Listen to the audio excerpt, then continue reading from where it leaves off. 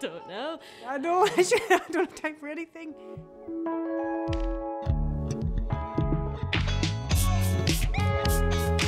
We've got a great togetherness. We wouldn't have got this far if we weren't as together as a team. It just shows when we play how much we're doing it for each other. We've played together, the majority of us, for the last 15, 20 years. We fight for each other in the field and we do anything for each other off it.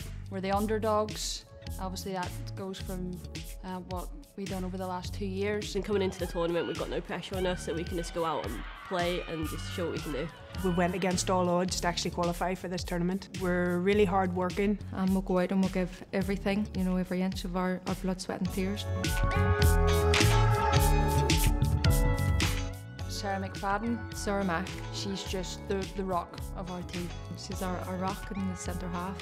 She's one of the best defenders I've ever played with and probably throughout Europe. I think the main one is Simone McGill. Simone McGill, she's always a goal threat. People don't realise how good she really is. Jolie Andrews, the up-and-coming young star. She's powerful, she's speed, and she can get us up the pitch. I'm a mother. I've got a 4-year-old daughter. I'm a mum and get married at the end of the year. It's the reason why I play football every day still, to try and inspire her to play in the future. I'm a lifeguard. I'm a funeral director. I'm Scottish, I live in England, I play for Northern Ireland.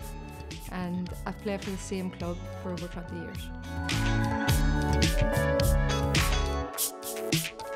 Creating a new generation of girls that want to play football, because none of us had that growing up. It's our first major tournament. That's one of the main things I'm looking forward to, is us sharing that experience. Us being on the world stage and being part of something that we've never been part of in order to make memories as a squad. Just being out there in front of fans, especially like the numbers we seem to be getting in, would be unbelievable. Having the Green and White Army follow us here from Northern Ireland over to England.